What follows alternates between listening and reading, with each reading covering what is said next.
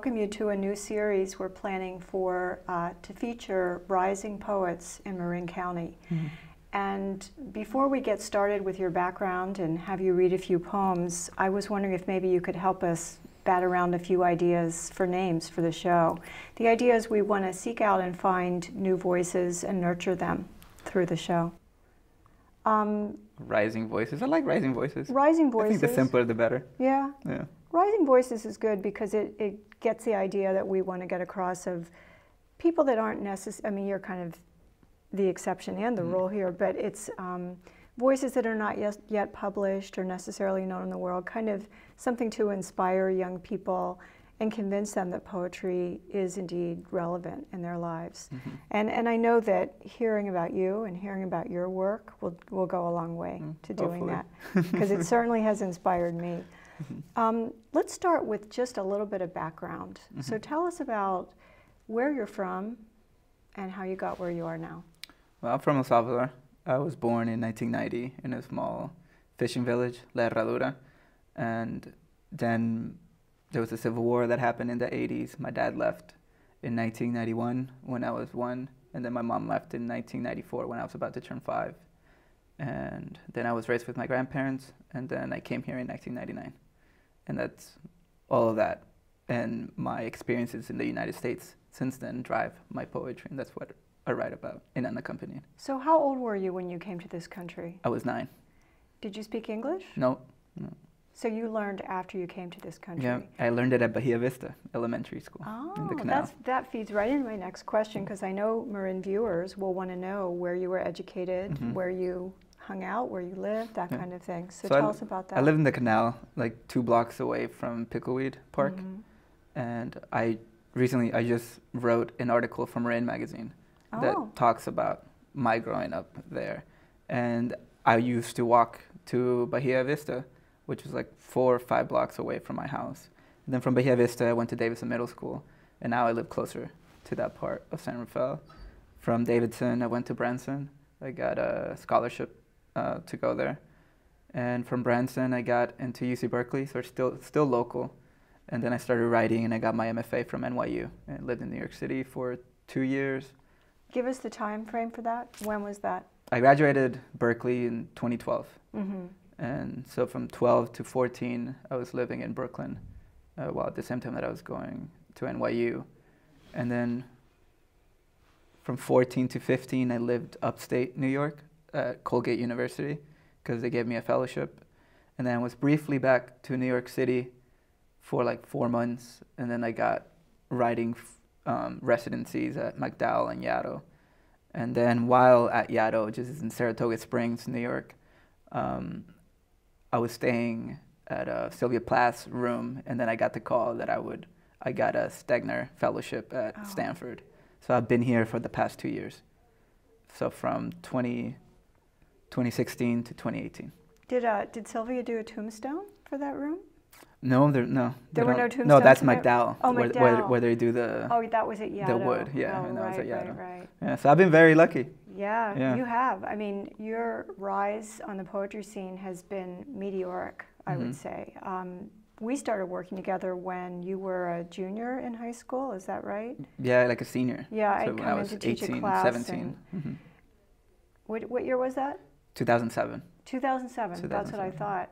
And I remember encouraging you to apply to Bread Loaf and Napa and places like that, and seeing these other things as distant stars on the horizon, never dreaming that you would reach them so quickly. And I had no idea that, there was this,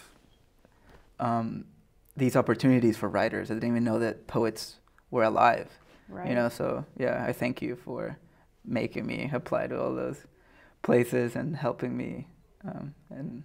Well, it's a universe. Yeah. It's a universe and a community, and there are lots and lots of opportunities. And one of the reasons we're doing this series is that we want to let people know there is support for them. If people who are really passionate like you and dedicated and interested in what they're doing, there is support for them, not only in Marin, but on a national level for pursuing these endeavors. One thing I wanted to make sure I asked about in the beginning is you have a very interesting tattoo, I understand. Can you tell us about that? Well, when I was 18, no, how old was I? I was 21. I published a chapbook called 9 Immigrant Years, 9 años inmigrantes, and when I was 20.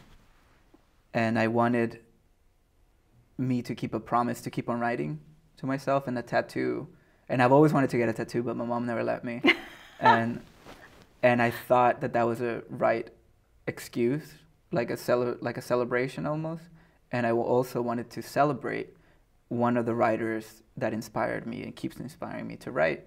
And he's a Salvadoran writer, and he passed away. His name is Roque Dalton. So I got perhaps his second most famous poem that everybody knows. And everybody knows it because of Martín Espada. And he did an anthology called Poetry Like Bread. Yes. And so the poem where that comes from is Like You, or Como Tú. I'm going to have you read that poem in a moment, but tell me, because this interests me, what is his most famous poem? It's pretty much every Salvadoran knows it, and it's the epigraph to my book. Oh. And that one's a love poem, Poema de Amor, and it's an interesting poem because he just lists stereotypes for Salvadorans, but El Salvador has taken it like a pride and joy of like all these stereotypes, and most Salvadorans know that poem. How did you discover that poet? And when? Just Googling, because you introduced me to Pablo Neruda. Right. And that blew my mind. There must be a Salvadoran poet. So I just Googled the early days of Google. It's like Salvadoran poet. And then his name kept popping up. And my parents know who he is. A lot of Salvadorans know who he is because he was one of the first people to be murdered during the Civil War. And this is before the Civil War officially broke out in the 80s. And a lot of people remember two events in the Salvadoran War, which is the first one that a lot of Salvadorans know, which is kind of like saying, where were you when JFK died? Well, where were you when Monsignor Romero was murdered in church? And that was in 1980. So a lot of Salvadorans know that instance. But there was also this mythic figure that was Roque Dalton, and he was murdered in 1975. And that like shook the country as well because he was murdered by his own leftist friends. So he's like the Lorca of El Salvador in a way. Yeah. Well, why don't you, so the poem that is tattooed on your torso is Como Tú, Like You, by Roque Dalton. Would you mind reading it in English and in Spanish I'll read it. Our readers? And then this is the book that Jack Hirschman helped translate. Oh yeah, he did the translation. I did the translation. Yeah. So this is Jack Hirschman was the poet laureate in San Francisco and is a well-known fixture on the poetry scene. And in the leftist scene too. He's a diehard Marxist. Very much. And Roque Dalton was a Marxist. Yeah, he just released an anthology of Marxist poems. Yeah. Recently. So this is the poem that's tattooed on my ribs. Como tú. Yo, como tú, amo el amor, la vida, el dulce encanto de las cosas, el paisaje celeste de los días de enero. También mi sangre bulle y río por los ojos que han conocido el brote de las lágrimas. Creo que el mundo es bello, que la poesía es como el pan de todos, y que mis venas no terminan en mí, sino en la sangre unánime de los que luchan por la vida, el amor, las cosas, el paisaje y el pan, la poesía de todos. And this is the English version.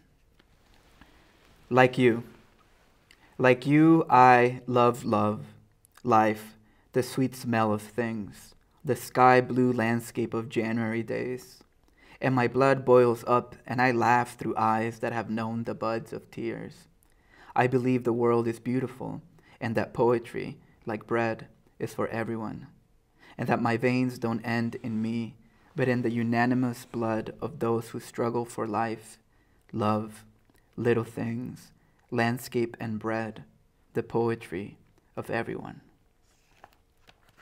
Beautiful. That line, and that poetry like bread is for everyone. What does that mean to you? That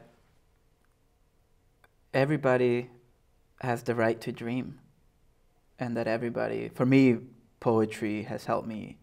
It's the space where I can imagine a different world. And for me, that's what the line means. And that it's also imagining and dreaming is a necessary part of life, like food and like bread. So I think that all these things are what human beings deserve. Yeah. Wonderful. I'm going to have you read a few poems, but before we do, I want to introduce readers to your, this is Javier's first book. It came out very recently, a few months ago, September of 2017. It's with Copper Canyon Press, which is a wonderful, wonderful poetry press that many poets would love to have. And they published Neruda. So I found out about Copper Canyon through Neruda and the books that you used to give me. Wonderful. Yeah. How wonderful. Anyway, I don't know if readers can see the cover, but there's a really bone-chilling and an eerily beautiful photograph of the wall on this. And are the poems in Spanish and in English? No, just English. Yeah. But do you have any of them in the Spanish that you're going to read today, or are you just going to read in English? In English. Yeah. Okay, and before we move on, is this book going to be released in El Salvador, or has it been? I'm working on a Spanish version, but there's nothing set in stone yet. But that is the dream. Are you going to translate your own poems? Yeah, yeah. Fantastic. Because I published a lot of those poems in El Salvador in Spanish, like in newspapers and stuff. You did? Yeah. Fantastic. Well, I'd love to see that. I hope that happens. So I think what I'd like to do next is have you read, why don't you read 3 poems? Okay. And then we'll come back to a few questions. Okay. And I'll start with the poem that I start all my readings with, and I dedicate this book to my grandma. And I haven't seen my grandma since I left the country. And a lot we communicated at the beginning by writing letters. And so letters have a big influence or take a formal aspect in the book. And also phone calls. Just for context, how many years has it been since you've seen your grandmother? Since 99. Wow. So 18. Yeah, 18. Wow, 18 20. years. Yeah, almost. But yeah, so this is Tu Abuelita Nelly. This is my 14th time pressing roses in fake passports for each year I haven't climbed marañón trees. I'm sorry, I've lied about where I was born. Today, this country chose its first black president. Maybe he changes things. I've told Mom I don't want to have to choose to get married. You understand. Abuelita, I can't go back and return. There's no path to papers. I've got nothing left but dreams where I am the parakeet nest on the Flor de Fuego, the paper boats we made when streets flooded, or toys I buried by the foxtail ferns. Do you know the ferns I mean? The ones we planted the first birthday without my parents. I'll never be a citizen. I'll never scrub clothes with pumice stones over the big cement tub under the almond trees. Last time you called, you said, my old friends think that now I'm from some town between this bay and our estero, and that I'm a coconut, brown on the outside, white inside. Abuelita, please forgive me, but tell them they don't know. Love that poem. Yeah. What's an estero again? It's a bay. It's like a an marsh. estuary? Yeah. Like a brackish water, salt water, Yeah, and sweet. where mangroves. Right. Yeah. That's a really moving poem. I think I'm going to have you just go ahead and read Good. 2 All of more them? poems. Okay. Yeah. And then I'll ask a few questions at the end. Got it. Then this is Second Attempt Crossing. And the place where this poem takes place is the Sonoran Desert, so in the U.S.-Mexico border. And it's dedicated to Chino. Second Attempt Crossing. In the middle of that desert that didn't look like sand and sand only, in the middle of those acacias, whiptails, and coyotes, someone yelled, La migra, and everyone ran. In that dried creek where 40 of us slept, we turned to each other, and you flew from my side in the dirt. Black-throated sparrows and dawn hitting the tops of mesquites. Against a herd of legs, you sprinted back toward me. I jumped on your shoulders, and we ran from the white trucks. Then their guns. I said, freeze, Chino, para por favor. So I wouldn't touch their legs that kicked you. You pushed me under your chest, and I've never thanked you. Beautiful Chino, the only name I know to call you by. Farewell, your tattooed chest, the M, the S, the 13. Farewell, the phone number you gave me when you went east to Virginia and I went west to San Francisco. You called twice a month. Then your cousin said the gang you ran from in San Salvador found you in Alexandria. Farewell, your brown arms that shielded me then, that shield me now, from La Migra. And then Wow.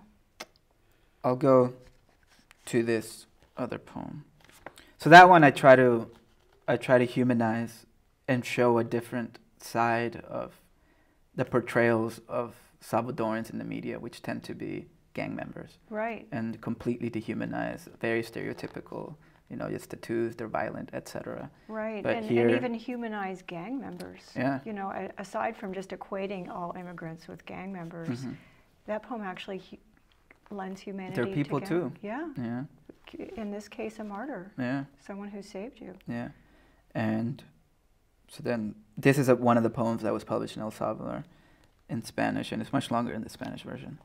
And I'll read the Where English. was it published in El Salvador? El Faro, elfaro.net. So that's actually the first online newspaper in all of Latin America. And they do a lot of really great work that is not biased or controlled by the government. Wonderful. Yeah. So if you want to learn more about El Salvador, they also publish it in English, so elfaro.net.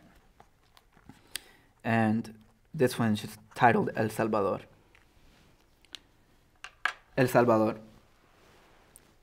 Salvador, if I return on a summer day, so humid my thumb will clean your beard of salt, and if I touch your volcanic face, kiss your pumice breath, please don't let cops say he's gangster.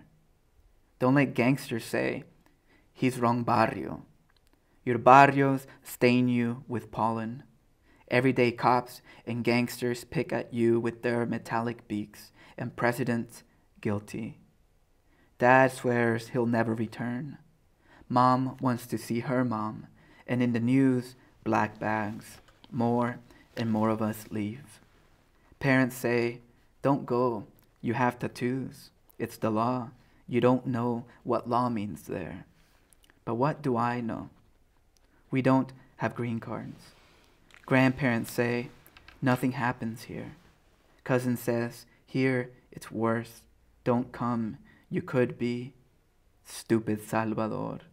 You see our black bags, our empty homes, our fear to say the war has never stopped. And still you lie and say, I'm fine.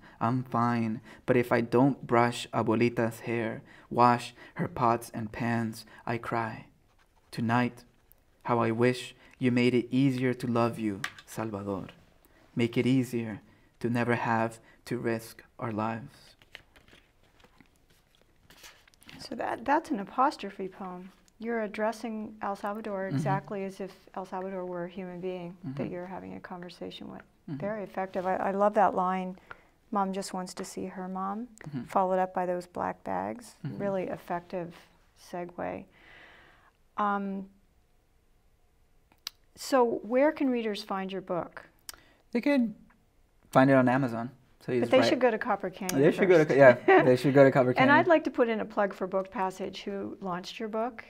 They have several of Javier's books, and it's wonderful to support our here independent locally, bookstores.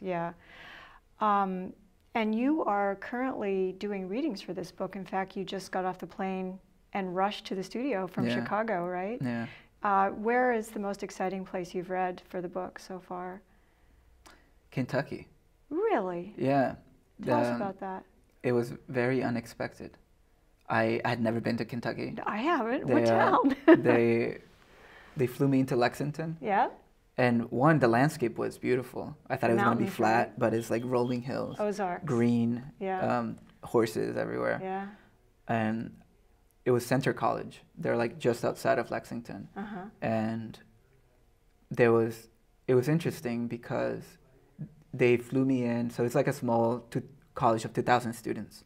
And they hosted me, and I was like the big speaker for the entire college. So it was a packed house. Oh, wonderful. And there was a small student, like Latino student group that was beginning to form. So is that who brought you out? Or they helped, yeah, they helped. And then I also met with them privately. And unbeknownst to me, I gave, I talked about myself and how, the politics, et cetera, about Donald Trump and his rulings on TPS and DACA. Yeah. And the students had already prepared a sheet given the phone number to call the representatives.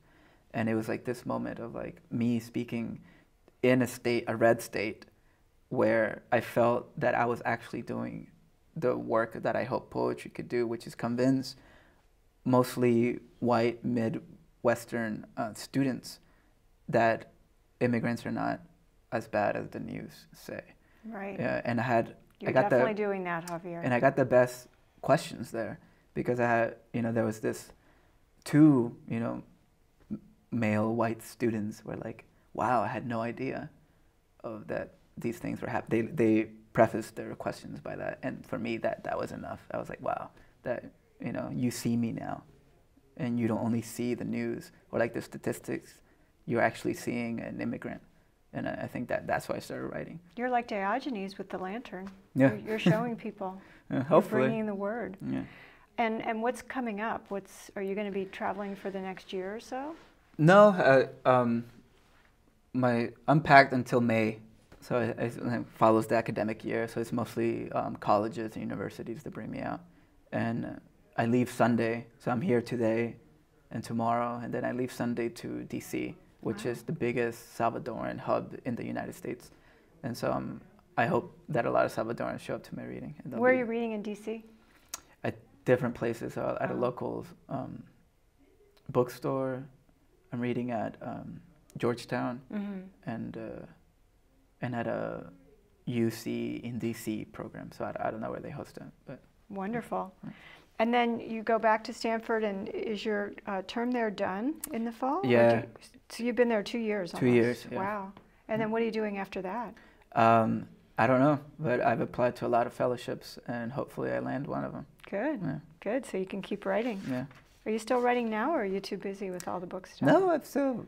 Planes are nice to me, and yeah. I actually do a lot of work on the planes. Yeah, that's good. I want to make sure I get this question in, if no others, because this is a show featuring rising poets and hopefully watched by rising poets. So you meet a kid in Marin who's in high school, who's interested in writing poetry, and they want to know, they say, I want to do what you did. What advice would you give them? What advice would you give to a young, let's say, high school poet who wants, like you have, to dedicate themselves to poetry and be able to make it in some way? To read every day, and first off, to question if they actually love it. And if they actually do love writing, then they should try to write every day. And that doesn't have to be the physical act of writing. It could be just thinking about a poem, or just reading a book of poems, or just reading anything, watching a film, but thinking of a poem and using that film to like fill in the gaps. Yeah, you said that to the kids at 10,000 Degrees of Separation. Remember when you did that workshop a couple years ago? And that really struck me, the idea that everything you do in your life can feed your poetry. Like you told them, if you like watching movies, try watching some documentaries. And then when you're done, challenge yourself to write a little something about it. But it strikes me you could do that about anything. Yeah. You know, like I've been watching a lot of the Olympics. Maybe that could feed in some way. What you're doing feels like an Olympic event to me, by the way. I mean, you've been preparing for this moment for years, and you're flying all over the country, and it must be exhausting, but it must be exhilarating too. Yeah. How does it feel? I mean, you've achieved a success that is beyond what most poets can dream of, and you're 27 or 28? 28. 28 years old. How does that feel? And is there any element of it that isn't all great? I still don't know. you know, I think I'm too close to it, and I don't know how he feels. Sometimes he feels great. Yeah. When you hear, you know, like going to Kentucky. I was just in Chicago, and a young couple had given each other my book for Valentine's Day, and they showed up to my reading, and they're like 20, and I was like, wow, you gave. I wouldn't think that this is like a Valentine's Day gift type of book, but they showed up, and that was so. Stories like that make me feel great. Yeah. But they're also fleeting. You know, they don't last. And then on the other side is, you know, I get tired of traveling. I get tired of opening up about my story. Yeah. And that's draining more so than the traveling. You know, the physical act of like getting on a plane. I don't mind doing that. But what does drain me is the constant opening up of something very personal. And painful, I imagine, some of it. Given the subject matter. I didn't think it was going to be as painful as it is. I thought that, you know, I would have gotten a better hold of it. But that is what I think I have, like a tank that gets drained the more I do it. Yeah. Yeah. So you mentioned that for people wanting to do this, it's important to read every day and write every day. Is it important to read poetry? Not every day, but is it important for them to read poetry as opposed to reading novels or newspapers or tweets or whatever you people read now? Yeah, I think ideally you should, in an ideal world, you would be reading poetry every day. But there are times that you can't, and that's okay. You know, I felt guilty for a long time that I wasn't reading poetry. And, you know, I went through I go through periods where I read more fiction than poetry. I think that's okay. And I think it is too. Yeah. And I want to make it clear when I say you people, I meant you young people. Right. We're always looking at your phones. Yeah. Poetry is great for that though, right? Because it's brief. And there are now, especially with Narrative Magazine and other organizations like that, people are starting to advantage themselves of that format and the idea that, you know, soundbite size is what people really want right now. Poetry really lends itself to that. Do you feel like there's been a resurgence in poetry, or do you feel that we're still stuck in that stage of it doesn't relate to me in my life? I think it's thriving. I do too. I think we're going through a golden age of poetry, and I just hope that people would acknowledge that more. Yeah. And I hope that it lasts. I think everybody can name a living poet now, and there are a lot of living poets, and I think young poets of color are really leading the charge at getting poetry into the hands of younger people. Yeah, they are. And they're doing it through hip hop and rap and spoken word, and also just really smart use of social media. I just found out about Rupi Kaur's, you know, who, whether or not you like her poetry, she's done a great job of getting it out and building a following of young people who are now looking at writing poetry as something they might want to do, which is that's a good thing. Yeah, it's accessible now. You can reach it. It doesn't seem as far away as it was when I started writing, which wasn't that long ago. It was only like 8 years ago. And that's partly from the technology, but it's also partly because of the infusion of new, young voices. Because for a long time, poetry was just old, dead, white guys, a lot of English guys. And people were like, how can I relate to this guy roving over the moors? I don't even know what a moor is. But now people are writing about the streets and the suburbs. Not only the streets. Well, the suburb. I mean, they're writing about life that we can all relate to. And it's this multiplicity of voices, I think, that is really dramatically changed. And I think it's tremendous, personally. I think we're getting close to the end of time. I'm going to ask one more question before my last question. And that is... Okay, so I know you, so I know that for a long time you were thinking about being a history professor, and that history was very important to you. So what do you see as the relationship between history and poetry? Well, I wanted to be a historian because in El Salvador, we actually didn't have a history major at a major universities. So there was no history in El Salvador, like you couldn't go to a university to become a history professor until 2011. So that has changed. But when I was in college, that fact was like, wow, that doesn't feel right. No. And also I wanted to honor the lives of my parents and what they went through and the lives of many Salvadorans, which is a big reason why we are in this country. And that's because of a US-funded civil war. So poetry is very much for me, it's almost like a historical document. The stories that I've included in the book, it's almost their testimonies. And it was important for me to include the voices of my parents and what they went through in the war, because there's a lot of out of all the Salvadorans that came to the United States that applied for refugee status, only 2% got it. And I think there's a lot of disbelief by the U.S. government or lack of proof that you need to prove in order to receive refugee status. And I think poetry, oral histories should also be considered proofs and as documents. But the U.S. immigration system does not believe that. So that is where, for me, history and poetry collide.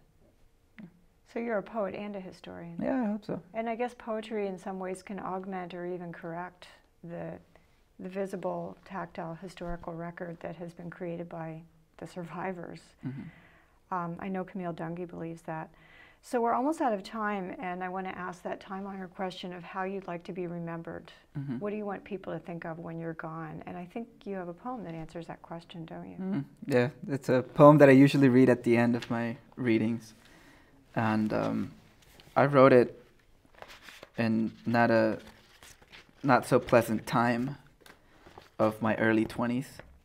And I took the form from another poet that I'm very inspired by. His name is Etheridge Knight. Oh, I've read him. I have a book by him. Yeah, he's a Not great that poet. well known, but really tremendous. Yeah. Bay Area poet, right? No, Oh, I no, thought he was. he's from, I don't know where he's from, but I think Indiana. Yeah, I found a book of his poems, a used book in a bookstore once. He's something. Anyway. And so he wrote a poem about what people should do for his funeral. So I found that very inspiring. And I hope that people do this at my funeral. And Estero de Jaltepec is the bay where I was born, where I grew up. And I think that's all you need to know. And Como Tu is reference the poem that I read by Roca Dalton in here. Perfect. So I want that to be We read have at my ring funeral. construction on the There show you now. go. So this is instructions for my funeral. Don't burn me in no steel furnace. Burn me in Abuelita's garden. Wrap me in blue, white, and blue. A la mierda patriotismo. Douse me in the cheapest gin. Whatever you do, don't judge my home. Cut my bones with a machete till I'm fine as dust. Wrap my pito in pennies so I dream of pisar. Please, no priests, no crosses, no flowers. Steal a flask and stash me inside. Blast music, dress to impress. Please be drunk, miss work y pisen otra vez. Bust out the drums the army strums. Bust out the guitars guerrilleros strummed, and listen to the war inside. Please, no American mierdas. Carouse the procession dancing to the pier. Moor me in a motorboat. De veras que sea una lancha, driven by a 9-year-old son of a fisherman. Scud to the center of the Estero de Jaltepec. Read Como Tu, and toss pieces of bread. As the motorboat circles, open the flask, so I'm breathed like a jacaranda, like a flor de mayo, like an alcatraz. Then forget me and let me drift. Thank you. Thank you. That was beautiful, and you inspire me every day. Yeah. You really do. And I hope through this show you can inspire some other people too. Yeah. Thank you, Becky. Thank you for Thanks. hosting me.